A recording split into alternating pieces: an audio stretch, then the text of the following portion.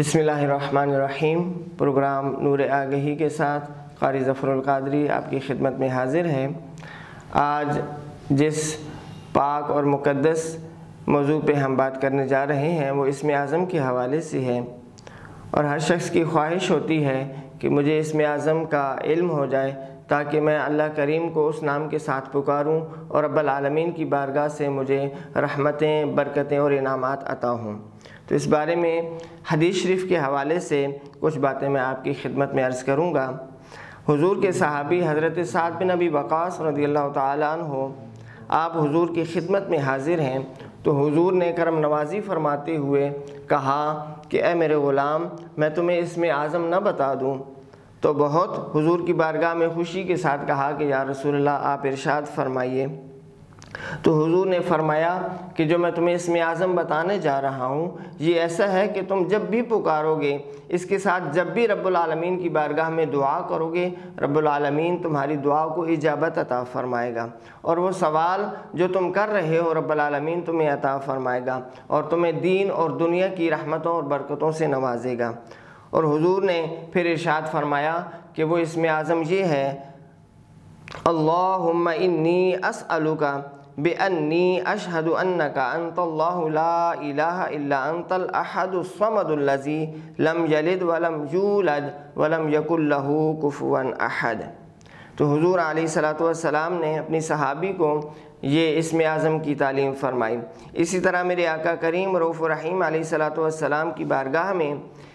ایک صحابی حاضر ہیں، تو وہ آیت کریمہ کا ورد فرما رہے تھے، تو میرے آقا کریم رؤوف الرحیم علیہ السلام نے ارشاد فرمایا کہ خدا کی قسم اس بندے نے وہ اسم اعظم لے کر اللہ کی بارگاہ میں دعا کے لیے ہاتھ اٹھائے ہیں کہ اللہ کریم اس کی برکت سے کسی دعا کو رد نہیں فرماتا۔ تو صحابہ نے استفسار کیا کہ یا رسول اللہ، یہ تو جناب حضرت یونس علیہ السلام کی دعا ہے، تو جنہوں نے تاریکی میں 3 تاریکیوں کے اندر یہ دعا کی تھی کہ لا الہ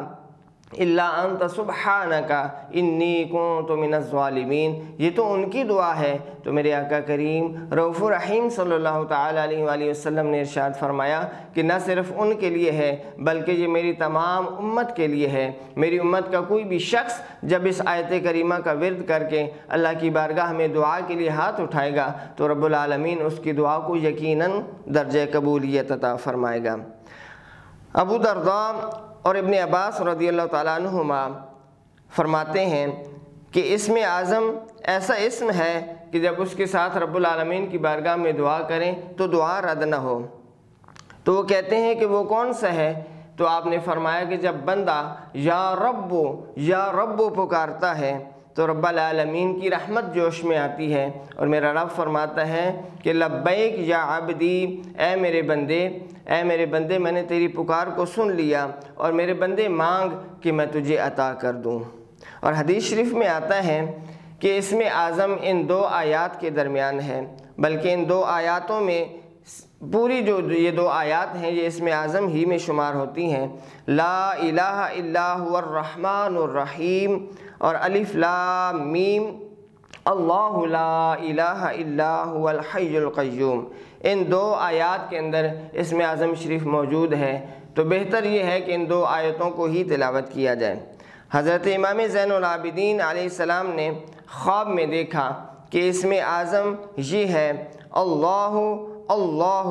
اللہ الذی لا الہ الا هو رب العرش العظیم، اور یہ آپ اندازہ کر سکتے ہیں کہ یہ کتنی عظیم ہستی ہیں کہ جنہوں نے خواب میں اسم اعظم کے بارے میں جن کو تعلیم دی گئی، تو اس میں کیسے شک ہو سکتا ہے۔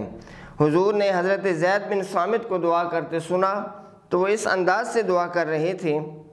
اللہم انی اسألک بانی لک الحمد لا الہ الا انت وحدک لا شریک لک یا حنان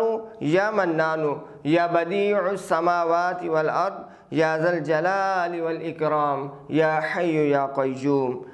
بعض صوفیاء نے تسمیہ کو یعنی بسم اللہ الرحمن الرحیم کو اسم اعظم کہا ہے، اور حضور محبوب سبحانی قطب ربانی سلطان الاولیاء سید عبد القادر جیلانی حضور غوث العظم پیران پیر دستگیر رضی اللہ تعالیٰ عنہ آپ سے منقول ہے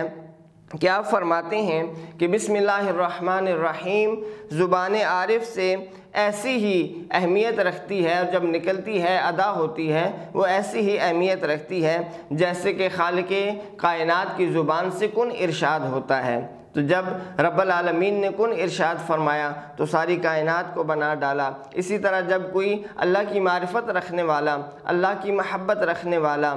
اللہ کی معرفت سے سرشار جب بندہ بسم اللہ الرحمن الرحیم پڑھتا ہے اور اس کی تلاوت کرتا ہے تو رب العالمین اس کی دعاؤں کو اجابت عطا فرماتا ہے۔ جو شخص 3 مرتبہ یا ارحم الراحمین، یا ارحم الراحمین، یا ارحم الراحمین کہے، فرشتہ کہتا ہے کہ اے بندے مانگ کہ تیرے رب نے تیری طرف توجہ فرمائی ہے، رب العالمین کی رحمت تیری طرف متوجہ ہے، مانگ کہ تیری دعا کو درجہ قبولیت عطا فرمایا جائے۔ اللہ رب العزت ہمیں اپنے اسماء کا ورد کرنے کی توفیق عطا فرمائے۔ سکرین پہ آنے والے نمبر کے ذریعے آپ ہم سے رابطہ کر سکتے ہیں، اور اللہ کریم ہم سب کو ان باتوں پر عمل کرنے کی توفیق عطا فرمائے۔ بہت شکریہ۔